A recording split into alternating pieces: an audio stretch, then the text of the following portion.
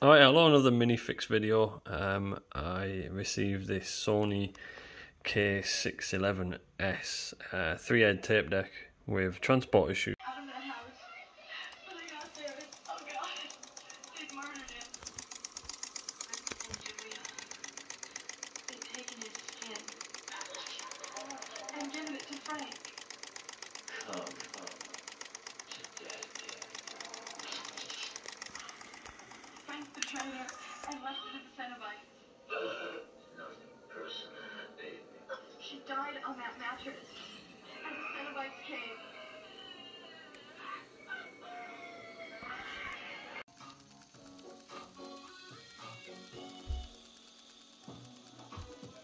Disciples, this one is on my mind.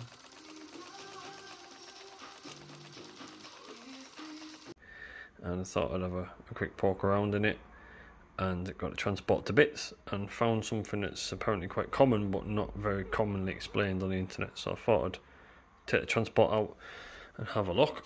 I'll just take the cover off the top there. So the transport is obviously missing out of this system at the moment.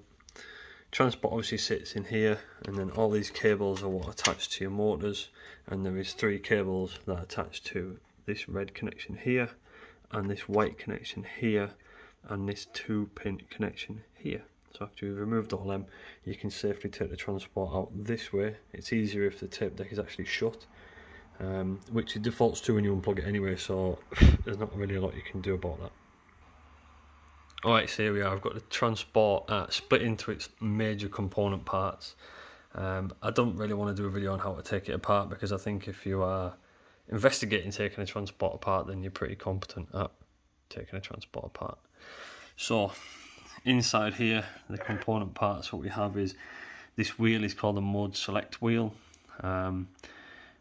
It's got a cam, this circular piece here, which has to fit into a switch, and when you're rebuilding it, it's important that fits into a switch, otherwise it won't work. I believe this transport is a TC-M200 Sony transport. It's used in various other cassette decks and whatnot. So this little belt on the side here latches onto your mode select motor, which is one of the 2 on here, which is this one. I think this is what's called your backup motor, and this is your main motor, which will go into your drive capstan. It drives all the time when it's plugged in, which is a bit odd, but it is what it is. This side of the mechanism here is to control the electronic eject, which is what this arm's for, and it latches onto this arm, and this arm interacts with the mode select wheel depending on where you are to allow you to eject. So you can't eject halfway through playing when your tape's inside the machine, basically. It's really pretty straightforward. This has got a little bit of wobble on it, which is fine as far as I'm aware. It's important that when you rebuild the transport back together, it does say in the manual that this cam must be facing over here, and you have to be very careful that this arm, it's got a piece that sits in that groove there, which I'll take this out actually. So it's important that this bit on the bottom here sits into that groove, because when you rebuild it, it won't work otherwise. So when you're rebuilding, this goes on first, then this. You can put your mode select belt, which is a smaller belt. The manual states to sit it over these 2 pins, and then you can pop it onto the motor when you've rebuilt it, which is quite handy. And this obviously is driven through your mode select wheel. So I'm getting ready to rebuild this, but I'll show what the actual problem was. So this is upside down at the moment. This flips over and sits on top of the mode select wheel there, and this is the electronic controls for the 2 motors. One is your mode select motor, and one is your, I think it's called a backup motor. I can't remember the actual name of it. You've got 3 switches here. These switches basically control the status of the tape deck, as in is the door open or closed. These can be tested via the contacts on the back with a multimeter very easily. This wheel is what's going to go, it's going to sit about here, and you're going to pop the belt over the top of it. The issue that I had with this one is this switch here, and it's a rotational switch that this little groove here, this sits over the top of this. So when you're rebuilding it, it's important that you get this inside this groove here. And the manual states that the simplest way to do it is to line up this arrow with this line on the edge. Inside there is a really simple circuit board. It's got 5 contacts, and it's got it's a rotational switch, much like a volume switch really on or a mode select switch on the front of your amp or your tape deck. And basically this was just all furred up inside and full of crap and crud. So you can desolder these points, remove the 2 screws here and here, and it's held together basically through like soldered plastic. The back of this outer part here is kind of plastic soldered onto the chipboard. So if you're very careful, you can flip it over, cut off the plastic tabs. It comes apart really easily. Give it a clean, put the top back on, and then just put a soldering iron back on the plastic tabs, stick it back together, or some super glue or whatever. So I'm going to pop the 2 screws back into here, just to give it a bit more security, like so. And then what we're going to do is we're going to flip this piece over, and we're going to sit it on top of there, ensuring that this is lined up with this. Okay, so it's pretty straightforward. This is very difficult to get back in if you have the door open. So if the door's open, this plastic wheel with the height dependent cam on the top, it kind of wants to spring towards you, which makes it very difficult to stick the rest of the motor back on. So let me just zoom out a little bit while I do this. To be very gentle with the switches on the top here for your tape type. Again, they can be easily tested, and what will happen is fair defective is basically it'll load a tape and it just won't play anything. Whereas my issue was, very strangely, is that this mode select motor was just doing this, blah, blah, blah, blah, blah, blah, blah, blah, and the sound effect is realistic as well. It was just flipping backwards and forwards. Upon looking at it, it looked like this was not meshing, and it was catching and going like just judging back and forwards. But if you put your fingers on it, the motor itself was flicking backwards and forwards really quick, and it was doing that from as soon as you power it on. Right, so we're all lined up. If you look inside here, if I can, very difficult to do. If you look down there, we have that cam inside the switch. We have this arm sitting in the mode select wheel properly, sitting in there. This white bit moves up and down, and it allows the tape to run inside. It's more of a safety feature. So when your head comes up, all controlled by that big mode select wheel. When your heads come up when you go to play the tape, this also pops up and allows the reel and the take-up rail to turn your tape, basically. So now we've got that on, it's all lined up. You've got a screw to go in here, you've got a screw to go in here, and we have one here. There also is a cheeky one over here, sorry, there, which is, maybe showing you, there, which is an earth lead. Alright, that's all screwed back together now. Don't forget to pop your belt onto your mode select wheel off the 2 black pins. Don't forget to attach your earth lead there, which goes all the way down to your cables to the board inside the machine. So the next step is to put the capstan in there. Right, so now you've got to get the belt on, and you can actually end up doing this one-handed if you're clever. Possibly, it says. Right, once that's around the capstan there, just pop your main motor plate into its returning holes. He says it's very difficult to do one-handed. Alright, and then you've got 3 screws basically, one of which seems far too long, but I looked in the manual and it is the right screw. It actually pokes out quite far on the other side of the mechanism, but it doesn't interfere with the tape, so you know, it is what it is. So I'm going to pop these screws back in here, and this one as well. As I say, for some reason this mech likes to It runs all the time. I don't really know why, but it does. And then we've got a little washer that goes on there. Let's put that. And then this screw is absolutely massive, but it's correct. It should be 25mm according to the service manual. And then screw them down. Alright, so I've got the tape. Sorry again. Got a transport back in position now. I've just stuck these 2 screws on the top, and it's just a case of just unplugging everything now, and you can test it. Now, when I've put it in, I've put it in with the door open because it's easier to get the door open so you can connect everything in here. There is a small plastic cog at the top here, which is, if I get my finger in, this bit here. You need to get this connected up, which hides behind this bit, which is done with two screws. All that is a light. The wire that goes from there into here, it does nothing else but light up an LED. So now what we're going to do is replug all this stuff in. They're all one-time only plugs, so they only fit in one space. So that one there is longer than this one. So fire that one back in, and then we've got one for the motor control, and then there is the power for the open and close motor, which is what, if I can get it in one-handed, it's quite difficult to do. That's the power for the open and close motor, which is this one. There we go. That one's in, and then it's connecting it up to the main board, which is 3 plugs. So you have got a white one over here.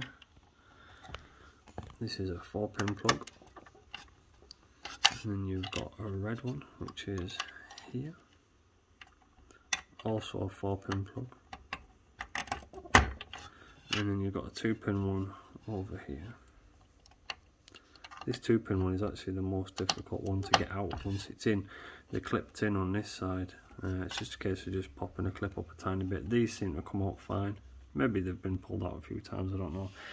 So yeah, I think we should turn this on and see what happens. So I'm not expecting amazing things, to be honest with you. Hopefully I can edit in a video what it was doing previous, before I cleaned that switch. And then if it all works, what we'll do is we'll pop this in there, screw it down. There's a very specific way you need to do it, because if you don't do it one way, there's got some tabs at the bottom, these little plastic tabs just here. If you don't seat them behind where they're supposed to be seated, your tape gets stuck and it won't play. So right, I'll stick some power in it and we'll see what happens. So that is powered up. Have we got everything in? Yeah, right then. That's a good sign. It's not making a clacking noise. Is it going to close and open? No. Okay, well, that's interesting. I might just need a bit of a reset inside then. So down here, this cog down here and this motor controls your open close mechanism. It is turning, it looks like it's perhaps getting stuck. But what is good is the it isn't making a clacking noise what it was before. So the mode select looks like we're good. There's no tape in it, so it's not going to do anything. But it seems to me like it's not getting a signal that this is correctly shut. Yeah, because what it's doing is when you press play, it's actually trying to activate the motor to close it. So it's physically closed, but it's not hitting the limit switch, I think. So we'll pull the transport back off and see what we can do about it. If you can hear that. So if I press the play button now, which would usually shut the mechanism, I'm not going to press open close, I'm pressing play. Yeah, so it thinks it's not fully closed. So that's alright, we'll just have a quick look at the switch again. Transport out again, so I'm getting pretty adept at this. So let's see if we can see anything obvious as to why it's not doing it. This is your main motor. did I say open and close motor earlier? No, sorry, this one is your open and close motor. And no, I'm lying, that's your mode select motor. So down in this gubbins down here, there is a large wheel. You can just see it there. So if you can see that wheel there, that does have a bit of black splodges on it, I'm afraid. See if I can just get it to focus there. So that wheel, that switch is in, so it should recognise that that is shut, which is interesting. That is the close switch there. You can just see the black switch surrounded by a little bit of a silver surround there. So that is clicked in and shut. Okay, well let's pop it open and see if there's anything stuck. Right, so now that's stripped down again, we've got everything out.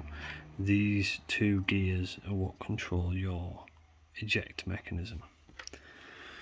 And they're on the spring, which is good. This one seems stuck. Now whether there's something stuck in it, or whether there's something not wanting to play, it's very scrapey. Feels like there's something jammed in it. So we're going to take that off and give it a bit of clean, I think. And see where we can go. That's nice and free. As this spins, it touches this cam.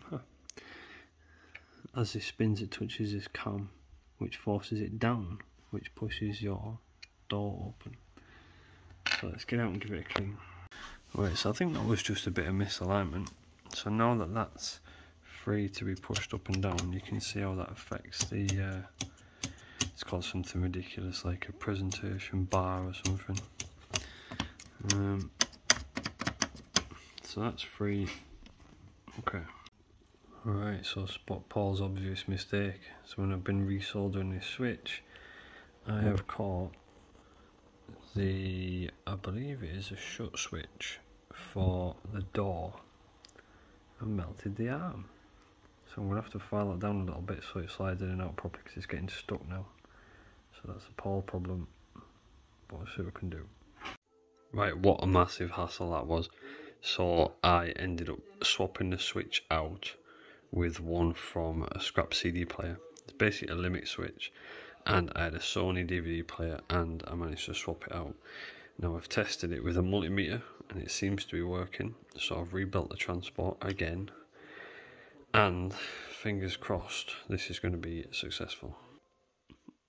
I'm actually so confident it's going to be successful. I've replaced the light cover inside there, which is this blue LED here. This is simply an LED light for inside where your tape sits, so you can see where your tape sat nice and clearly. So let's stick it in and see what happens.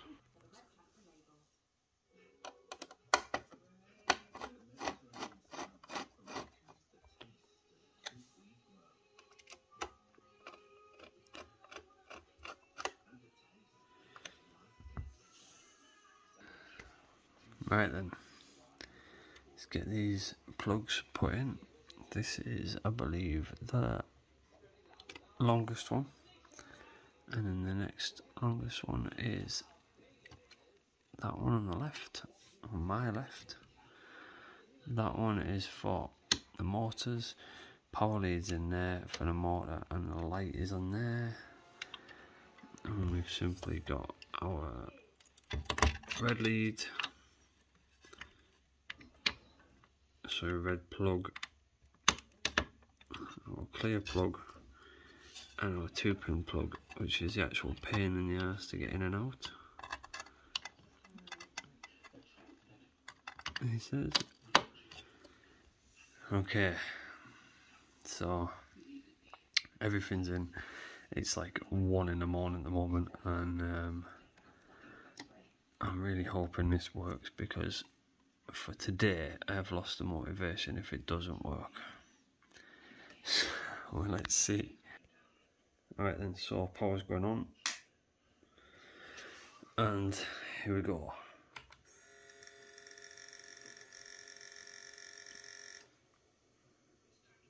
Alright, it's reset itself. Let's see if it opens.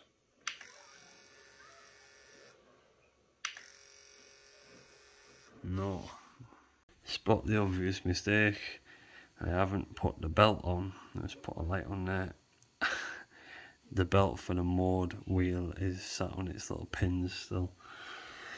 I don't know. So let me just isolate the power. Alright, power's off. Let's just pop that belt across. If I can just do it. There we go. Oh man. I was ready to give up for the day there, but let's try again. Okay, fingers crossed. Deep breath. Power on.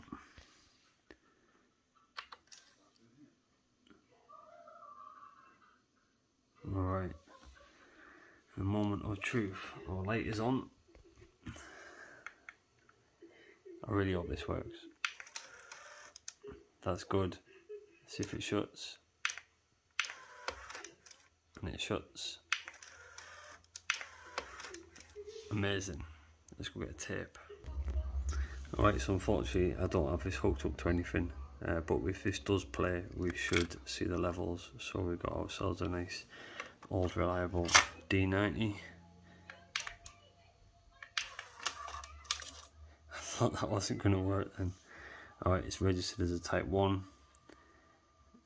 Let's see what happens.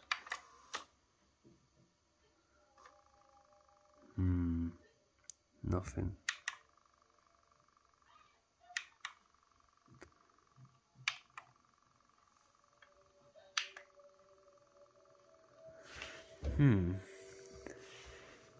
So I wonder if it's not registered with these switches at the top that we've got a tape in.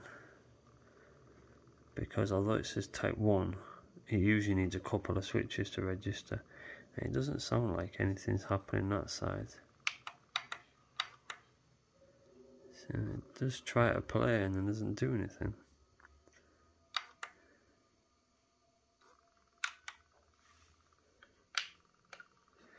And it's interesting now that it thinks there's a tape in, it doesn't want to eject now either. Let's do the old ON OFF switch.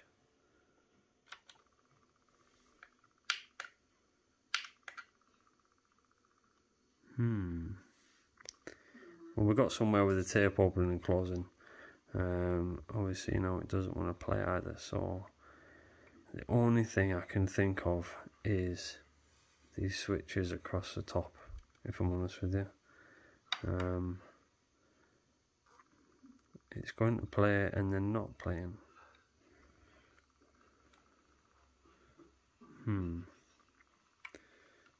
Okay. All the buttons work, which is good. Let's see if we can somehow eject this tape. Might have to persuade the transport to open. Well, let's isolate the power and see what we can do.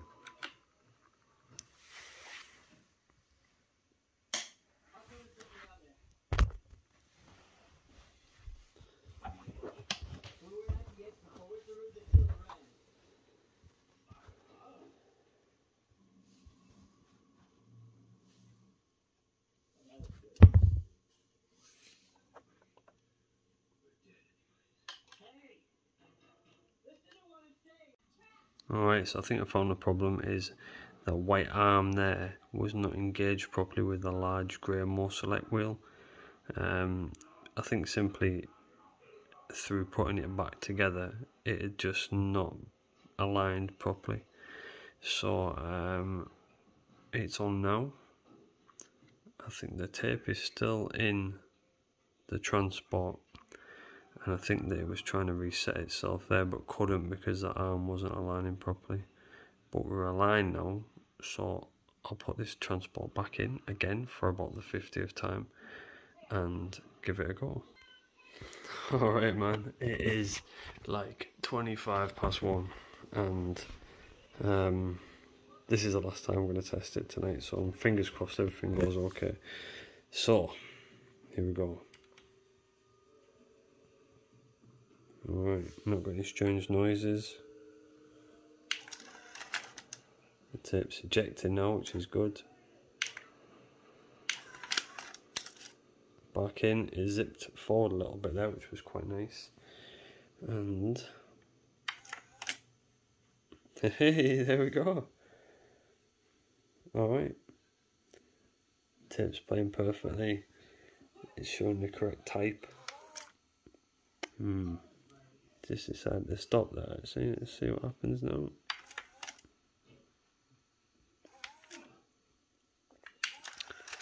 Let's whip the tape over and see what happens.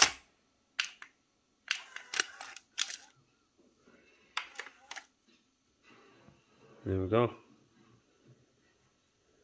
We'll just have to play with it for a little bit longer, see what happens. Tape seems to be doing what it wants to do.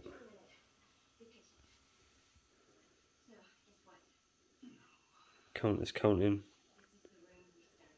The last thing to do is get it hooked up, see what it sounds like, and see where we go from here. I know this was recorded on C, and the levels are about right as well. Should be just sat at +2. Okay, so we'll pop our cover back on, and then tomorrow we will get it on the amplifier, see what it sounds like, and hopefully we can enjoy it for what it is. That has been a mission and a half. Alright, I didn't really record this, but I thought I'd actually add something in here. And what was happening was, and I found that on many audio groups, people have had this tape and this transport. It's very common. So what was happening is the tape would play for 2 or 3 minutes, and it would just stop. And the reason for that is on the back of the reels themselves. I didn't video this, but I should have done. On the back of the reels themselves, there is 3 small mirrors. Okay, and when you put the transport together, there are 2 sensors on stalks. They look like big diodes, and those sensors go very close to the reels. And what they're for is they're light emitting sensors, and they detect the backs of the reels as they go round, and the light will bounce from the sensors onto these little small mirrors and go back, and that's how the system detects whether the tape has ended or not. So when your tape comes to an end, the reels stop, it detects that the reels have stopped, and it'll stop the system and stop the transport. And the same for rewinding, fast forwarding. And what happens is, when I took it back apart again, all the mirrors were dirty. There were bits of grease and fluff and all sorts on them. So I got some IPA, got a cotton bud, and cleaned those little mirrors up on the back, and that completely rectified it. That it would play a tape until the end of a tape, basically. So those sensors seem very important to this transport, for it to run for longer than a couple of minutes or a couple of seconds, and also they're important to detect when you come to an end of a tape as well. I've seen maybe 2 or 3 Facebook posts on a few of the audio repair groups, and it's been a case of just basically that exact thing. And I know all 3 of them have successfully solved this problem with this tape deck. So if you're having that problem with this deck, if it runs for a little bit and then stops, you need to disassemble that transport. And when you take the main transport part off, when you take the motors off the back of it, you can see down into the backs of the reels, and you'll see those little mirrors. And just give them a good clean with IPA or Windoline or something like that, and get them amazing, as clean as you can possibly get them, and that should solve all of your issues with that. Alright then, so we've got all this hooked up, and my other tape deck's just sat there at the moment, so I'm going to give this a bit of a test. I've got, unfortunately I don't have a pre-recorded tape. I have one that's been recorded on this deck, which I'm almost certain is set up perfectly. You know, it's been set with a test tape and azimuth test and all the rest of the stuff. But this tape has been through a couple of Walkmans, so I'm not convinced it's the best quality, but at least give us a bit of an idea as to what the crack is. So it's been recorded on this deck, which is under Dolby C, so we've got Dolby C on there. And oh, sorry, I forget that that's not a thing on this.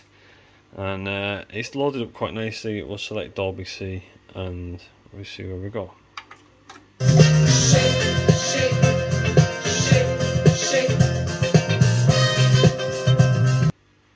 Alright, I just paused the music again so I don't fall foul of YouTube.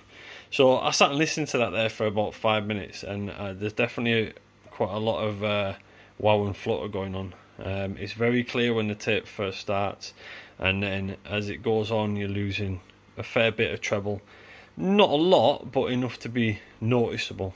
I've tried this in the various positions on the tape. Now the pinch roller that I've got in at the moment is not a replacement. It's basically been pulled out. I've had some rubber renew on it, give it a good clean, but it's not new. So I understand that these are quite susceptible to tape skew if the pinch roller isn't amazing. So I've ordered myself a new pinch roller, and that's probably going to take about a week to come because I think it came from Ukraine. But they've been I've been told that they are the better ones to fit. But what was interesting is if it wasn't too bad on that side of the tape, but if I flip the tape over and play the other, want to drop it? Yeah, so if I flip the tape over and stick the other side on, this is significantly worse. Bit of a failure there. You can actually hear the treble get lost after the first second of the tape playing, just a little bit, but this side is a lot worse.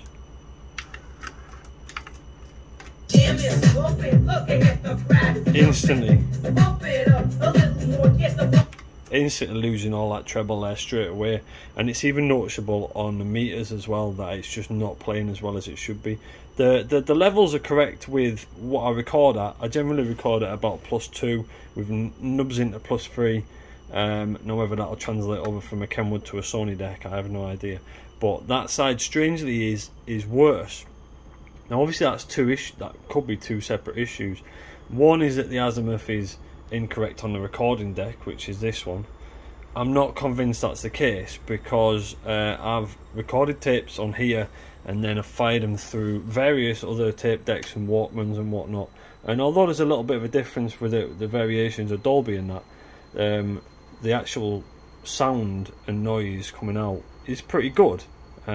Is good, and there's no pretty about it. It's totally fine.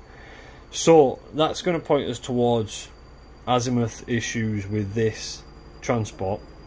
Now whether that is a tape alignment issue or it is the fact of the pinch roller potentially being, you know, angled strangely, you know, pulling the tape over the head in the wrong direction, it remains to be seen.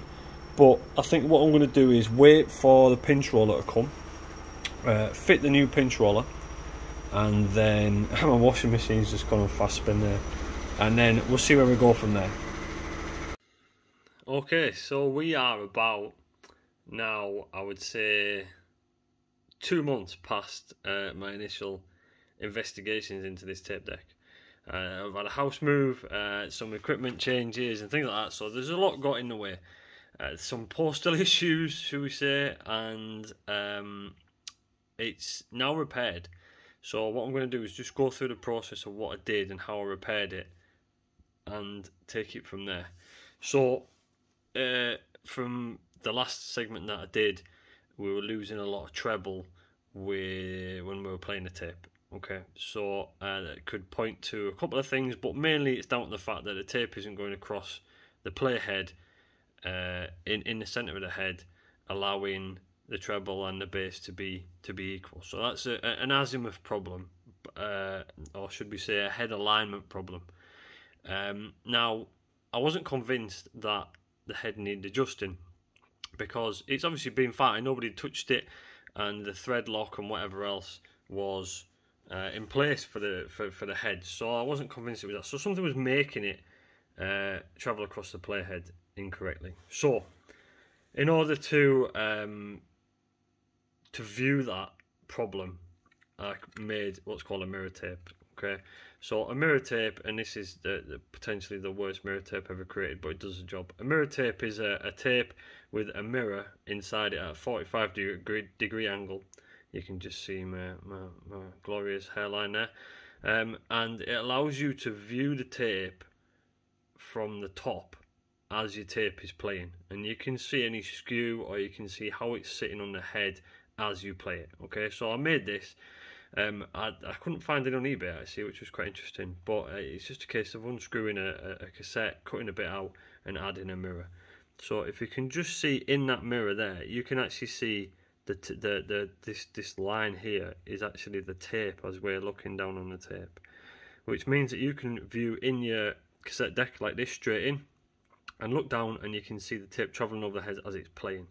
So this was essential really, because what this pointed out is as soon as the tape started playing, within half a second or so, the roller was skewing the tape off towards me, which meant that the treble edge of the tape, because that's the way that the tape is recorded, was it was being pulled over very slightly, wasn't aligned on the head, and therefore I was losing treble. And the reason I was losing it after a second was because it's aligned for the first second till the roller starts pinching the tape and then pulls it across.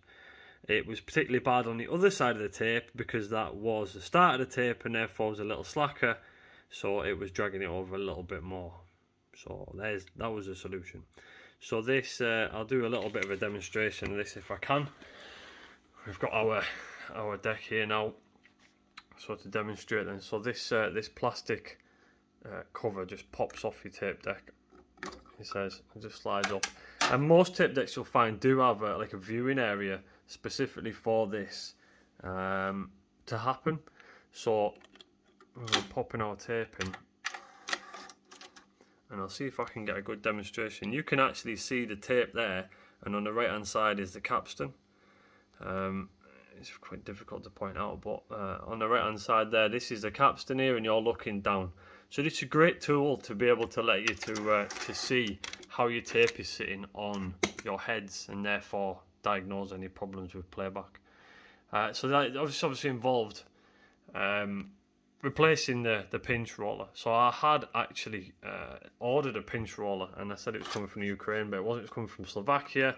I ordered it on eBay. I think it was about £10 delivered, which I thought was pretty reasonable, to be honest with you, for the correct one, for a good one. And it just didn't turn up. It never turned up for a man. It must have been 6 weeks. I gave the seller, messaged them and all the rest of the stuff, and said, like, look, what's the crack?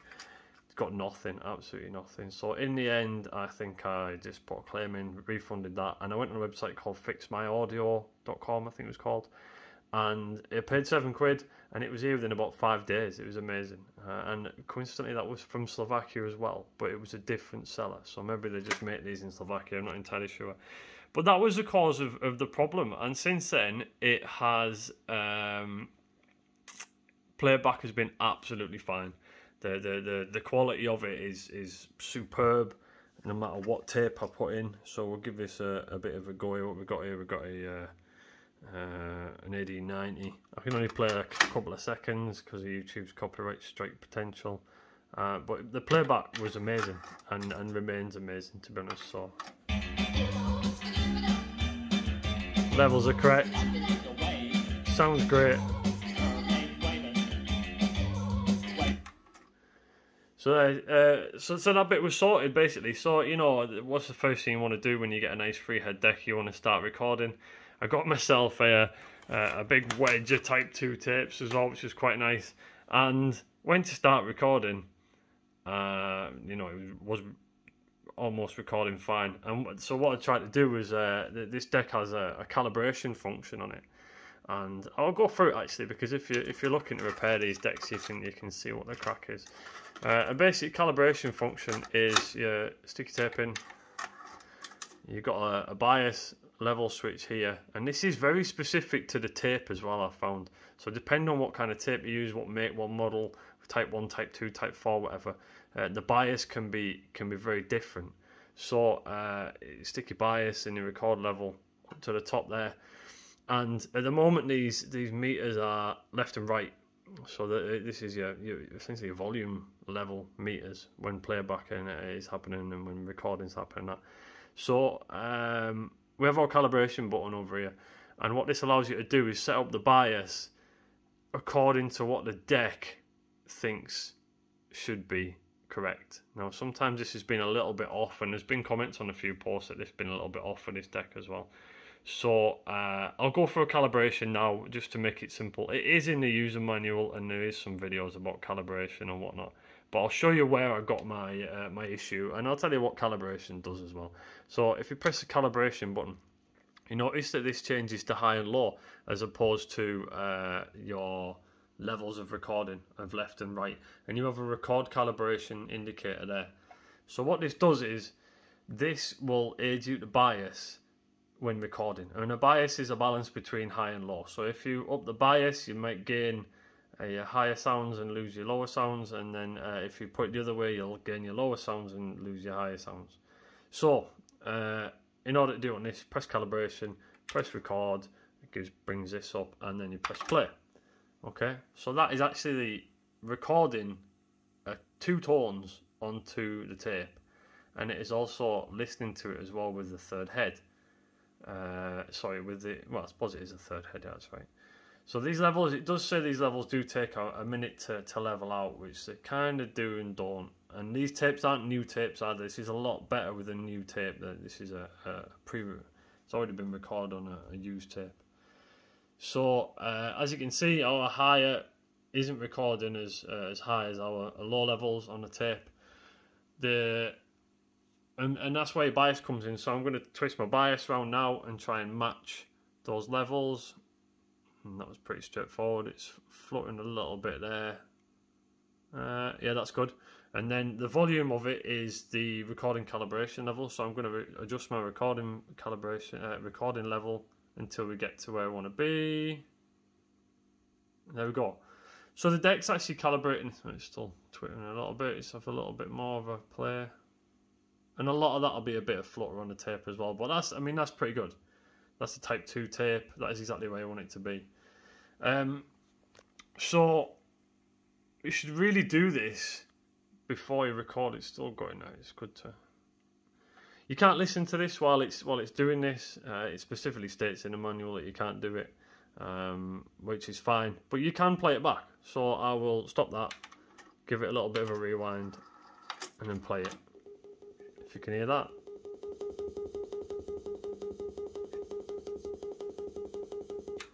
And that's the tone that it's recording onto the tape, listening back to it, comparing it, and it knows what's going in it knows what should come out should match what's going in, and that's where your calibration comes from. So my previous deck was a Kenwood. It had auto calibration on it, which was quite a snazzy little thing actually, but this gives you a little bit more fine tuning. You know, if you have a I was recording an album the other day that was, what was it? Bout of Hell. Bout of Hell is known for being an absolutely awful recording, and it's really, really, the treble's very high on it compared to the bass. And you can bias it out a little bit and have a bit of a tweak yourself and a play and record cassettes however you want to. So that's great. So going back to my previous point as to when I started recording, the levels were just awful, like all over the place. I could not get a bias on this whatsoever. And I just could not work out why. You know, I tried used tapes, brand new tapes, and it was flapping about all over the place.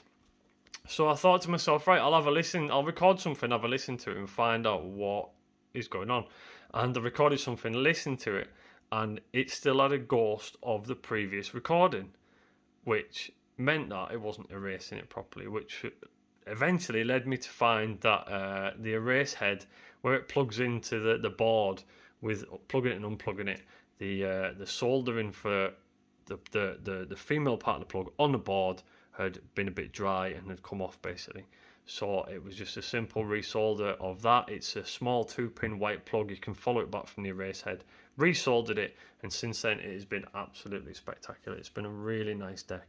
I have no other real issues with it now. This is now my main deck. I've recorded many things off it from Spotify. I've recorded things from CD, from radio, and it's been excellent. They do every now and again they do get a little bit of a bad rep with the clunking. I think somebody called it old clunky or something like that, due to the noise of ejecting, which you can.